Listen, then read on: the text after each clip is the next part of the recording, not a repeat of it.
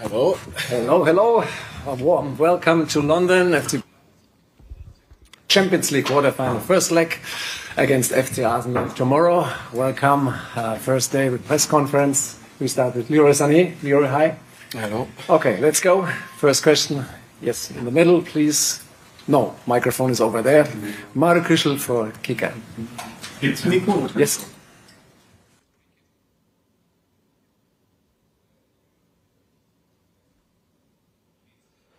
How are you feeling? How's the injury situation? Are you fully fit? Yeah, in the last few days it's been much better. Today in the training session everything was okay.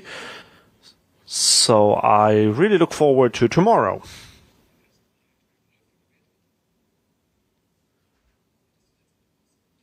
It didn't go too well in the Bundesliga. So you had some talks in the last few days. So what do you want to improve tomorrow? Yeah, definitely we want to play well over the 90 minutes. No matter if there are any ups and downs, we just want to be focused. We want to be successful. We want to have energy in the game. So sometimes in some games we didn't really have that. So we want to show what we can do. We want to show the quality that we have in our team. And we want to win the game.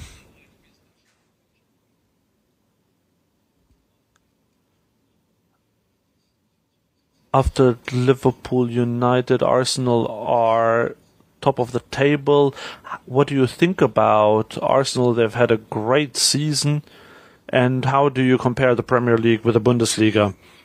Well, yeah, they're definitely a very strong team. They play super aggressive football with lots of tempo, but they're also very good defensively, very stable. It will be a tough game for sure. As I said, they play great football, so we have to work together both defensively and offensively, and we have to to be fast, and it will be a great game, a hard, tough game. The way they play, of course, it is on a higher level, but we can show that too. We've shown that sometimes in the league, like Leverkusen, but yeah, that is a bit like that. Leroy, how are you? Hello, good, and you? Yeah, good, thank you. You played with a great striker in Sergio Aguero at Manchester City. You're now playing with another great striker in Harry Kane. I'm sure he's told you about his great record against Arsenal. How much tomorrow night will you be relying on him, looking to him maybe to continue that record against the Gunners? Yeah, I hope he continues with the record. Obviously, it would be nice for him. And yeah, if he continued with it, it would be also mean for us. Good, it's a good sign because yeah, he will help us in scoring goals and yeah, help us maybe to try to win the game. So yeah, it will be definitely a special game for him, no doubts about that. And yeah, he's also really looking forward to it. Und in der vierten Reihe Stefan Kumberger für Sport 1. You had a few injury niggles. How was that over the past weeks? What kind of movements were too bad, and on a scale, how bad was the pain? Well, in the last few days, the pain was quite high, so I couldn't really train. So that's why it made no sense to try to play against Heidenheim. And then, of course, we haven't had much time in between, so that's why we decided that I would sit that one out. The pain was quite extreme in that moment, so it's quite variable. It's not always the same. It fluctuates depending on the movements. Sometimes it's more when I ran, sometimes more when I took shots, but now everything has calmed down, so it looks much better. What was it like to work under Mikel Arteta at Manchester City, and what sort of qualities did he show you what made you think he can go and achieve stuff in the game? It was great. I'm really, I was pleased about to work with him because he actually really helped me also a lot at this time at City. The same with the whole staff, with Pep too. But we had also a lot of individually talks about how I can improve more in my game. What are my weaknesses and what are my strengths? We worked a lot, around me. Specifically too, and I think through him I made kind of like quick, huge improvements because just with the ideas he had and he gave them to me, and I still keep them in my mind and try to put them out into my game. If it's about like the positioning, how do I have to behave in certain situations, and I'm thankful for that. Next is Mark Gabel für RTL. Yesterday and the day before, how were those talks that you had? Did players or did people become loud? And how do you see the situation? And is it now like you're trying everything for tomorrow? Yeah, well, it wasn't really loud, but we talked about what went well and what didn't go too well. And what's more important is that we drew the conclusion that obviously we were quite frustrated because we have quite a high quality in the team, and it was really annoying that we can't show it all the time. So that's why we said, okay, well, now let's really go for it. It's a Champions League match, completely different competition. So now it doesn't matter where we are in the league or how well we played in the league. We have to show up tomorrow. There are lots of factors at play tomorrow, and we want to try our best tomorrow and win the game.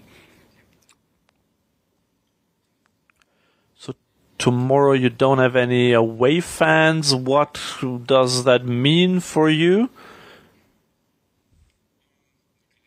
Yeah, obviously it's annoying, it's frustrating. You want to have your fans with you.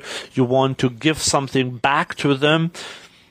So tomorrow the situation is different. They're not here, but obviously we still want to do our best and play well and give something back to the fans even though they're not here.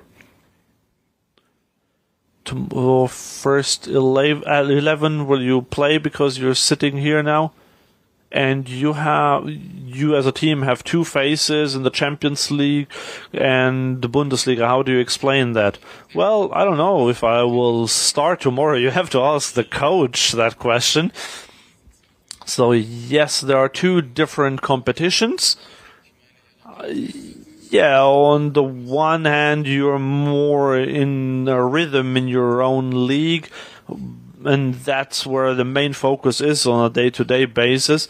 So, once it doesn't go too well all the time, then you start overthinking it.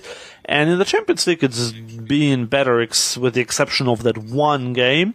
But we basically always have to show that no matter what game is the next one.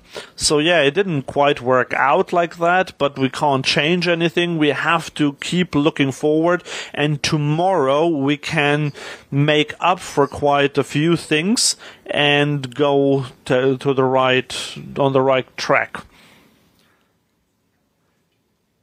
There were a lot of talks about the coach in the last few days, so this is obviously a special game for him as well. How much is he looking forward to that game? He has prepared us like for every other game. You can tell that he's very motivated. He showed us videos, and he also told us about how the team plays. And he has warned us, but also at the same time has motivated us about what we can do and what we have to show. He is looking forward to the game tomorrow, obviously, also because it is in London.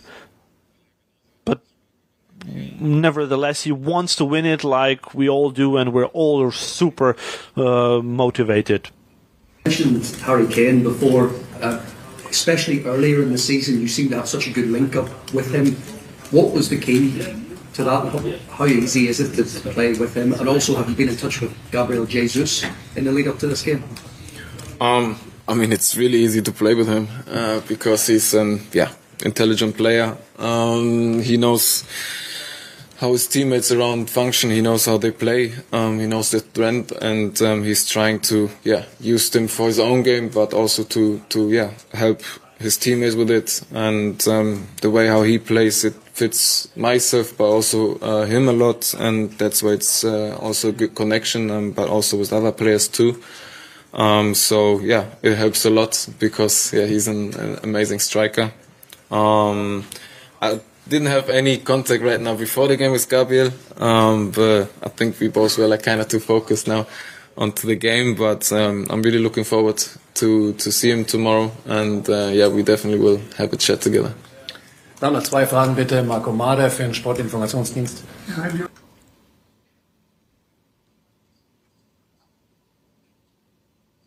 Your contract is running out in the summer. Can you tell us what your plans are for after that? There are a few things to consider, but at the moment I'm not really thinking about that because we have a crucial game tomorrow, so I'm focused on that one. So I want that we play good football with a team and start winning again, and maybe save a few things with the Champions League. So that's what I'm thinking about.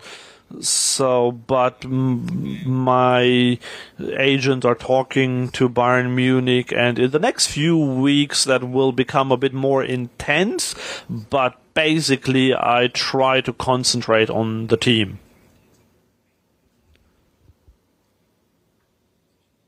So strikers are always measured by their goals and assists. So how much pressure do you make yourself to yourself? And you weren't always fit. You still tried to play. Yeah, of course, I have my personal goals that I try to reach, but at the end of the day, it's the most important that I play well and I help the team, whether that means that I score, have assists, or just have a good game in general with like defensive work, for example. I just want to be able to say at the end of the game that I played well and I have a good feeling. And that's the most important thing for me, and that is fun, and that's why we all play football together, because you can have a great feeling, especially if you win and have helped the team. So I try to find my rhythm as quickly as I can, and I want to always help the team. Thank you, Leroy. Now the coach is coming.